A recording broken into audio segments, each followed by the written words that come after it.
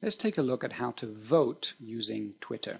Simply download the PowerPoint Twitter tools, as we covered in an earlier video, and go down to the slide to do with voting and put it in presentation mode.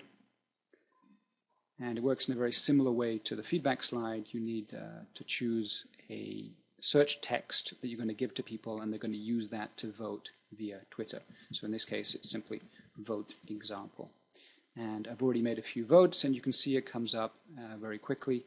Let's test it and actually try and send out a tweet now and see if it gets recorded. So I'll move over to Twitter. And there's two different ways you can compose the tweet. You can either just say a number, so 3 and then the search code. Or if you don't want to annoy all of the people who are following you, you can put @vote_by tweet in front. And what that does is, by default, anybody who's following will not get to see this message and they won't get confused. So we're simply going to tweet that out. Off it goes. And let's switch back to the PowerPoint slides and see how long it takes to come in.